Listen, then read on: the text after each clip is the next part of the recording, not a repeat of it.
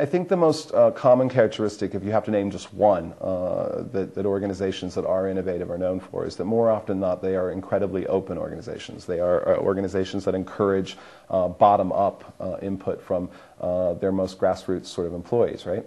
It is an organization and a culture wherein collaboration and multidisciplinary integration is commonplace. It's not a situation where it happens only on occasion.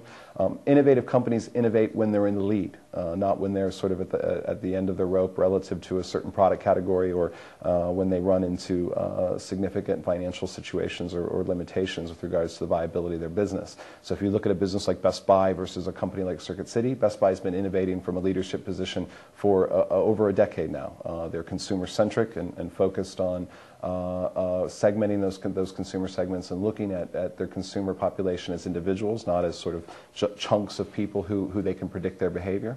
And also developing new products, services, new formats, new concepts. If you look at Geek Squad, for example, this is a business that 6 or 7 short years ago had really no major service offer, and today a large preponderance of their revenues are generated from a service concept that they created as a result of being an innovative business that was looking to create and respond to increasing wants, needs, and demands of their customer base.